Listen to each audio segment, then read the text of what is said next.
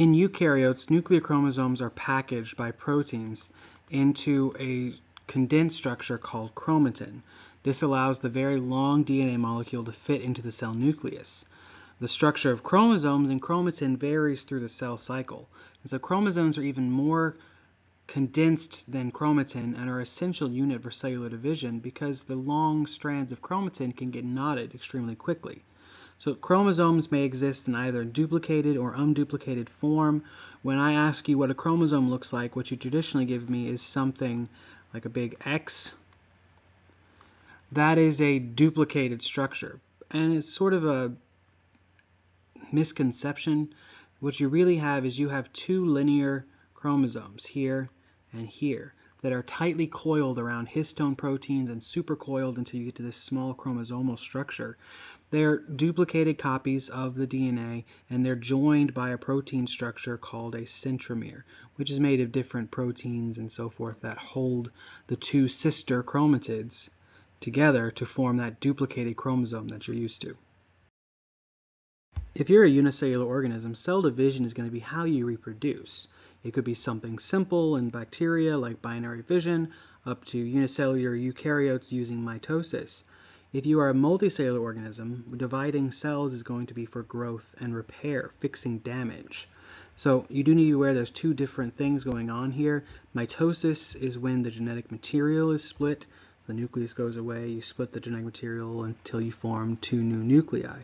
When you actually split everything else, that is cytokinesis. Cyto is cell and kinesis is split or move. So mitosis and cytokinesis, while connected, are not the same thing. The cell cycle is a process of growth and division that occurs in eukaryotic cells. The first section is your interphase. Okay, so the interphase is going to represent cell growth, and it has three subphases, G1, S, and G2. So that's the blue in this picture. And then you have the actual division steps, which are these guys. Now, like we said before, mitosis is the splitting of the nucleus, and that involves 5 substeps, whereas cytokinesis is the splitting of the cytoplasm, and that involves splitting everything besides the nucleus. Cells spend the majority of the cell cycle in interphase, and the purpose of interphase is for cell growth and to prepare for mitosis and cytokinesis. So this is really 90% of the cell's life cycle, so quite a bit. Now, the DNA is going to be very loose, chromatin. There's no sense putting forth the energy of making chromosomes when you're not when you're not separating DNA. Now, the nucleus and nucleolus are there, firm, and so interphase is all about growth. It has 3 subsets.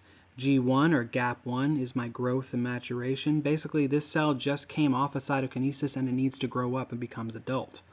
Okay, once that's done, you're going to go to your S phase where your DNA is going to copy. You're going to go from that chromatid to that chromosome that you're used to seeing. So that does not occur until the S phase. After the S phase, you have the G2, the GAP2, and that is going to be copying organelles and proteins and everything you need for mitosis to occur. Now, I should explain that the G does not stand for growth, as you might have noticed. It stands for gap. When they were first studying these cells, it looked like there was gaps in the cell cycle because you couldn't see anything happen with the microscopes that they had. But actually, a lot of things are happening. Mitosis, at least the way that I split it up, has 5 subsets. The first step is prophase. In prophase, the nuclear envelope begins to break down, as you can see. The chromatin is condensing into the chromosomes that you are used to. The nucleolus is going away, which is the structure that makes ribosomes. And the centrosome is splitting apart. So they're moving to opposite poles, and they're beginning to produce this early mitotic spindle made of microtubules. Prometaphase is a phase that your text often skips. It is an intermediate phase. All of the steps have intermediate phases, but this is the only one you need to remember. So prometaphase, basically it's prophase at the very, very end, according to your textbook. The difference is that the spindle fibers have attached to the chromosomes. When that happens, they form a structure called a kinetochore. That's very important because inside the kinetochore are these little motor proteins, which you may remember from cell structures, that allow your chromosomes to be moved along these microtubules, and it is why your DNA and chromosomes are able to move during mitosis.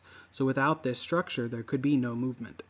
So kinetic movement core is center, so is the movement center of the cell, or of the chromosome. Metaphase is when the chromosomes have aligned in the middle of the cell, and it's going to at this imaginary equator line called the metaphase plate. And this is where your cells are going to check that everything can separate properly and prepare for the next step. In anaphase, the centromere is removed by using enzymes that cut the proteins that hold them together. So the sister chromatids will split and move towards opposite poles. Now that's not the only thing that happens. Some of these microtubules are pushing against each other, and they're going to cause the cell to elongate outwards, increasing the speed of travel as you go. So the cell is going to stretch and the poles are going to move, and everything is going to separate from where they were at metaphase. Telophase is the last stage of mitosis, and this is when you basically see the reverse of prophase. The spindle fibers break down and dissolve, the nuclear membrane starts to reform, the nucleolus starts to reform, the chromosomes stretch back out into chromatin, and I'm beginning to see this trough or furrow forming, and that is the beginning of cytokinesis. The actual process of mitosis and cytokinesis is different in plants and animals. If you remember from cell structures, plant cells do not have centrioles. Okay, so they don't have those centrioles to make the spindle structures so that everything can work and grow, because those microtubules that you need to form the kinetochore are built by the centrioles. So how do plants do this? Well, plants have a bit of evolution on us, and so instead of using centrioles as their microtubule organizing center, their nuclear envelope, when it breaks down, becomes their microtubule organizing center. So they don't need centrioles for this process to occur like we do. Now, the division of cytoplasm into two individual cells is cytokinesis, and the process is different between plants and animals. In animal cells, microfilaments form a ring of actin around the cell and then tighten until the cell pinches into two. But plants are a bit different. So instead of using actin, what they do is they have the Golgi body produce a lot of tiny little vesicles.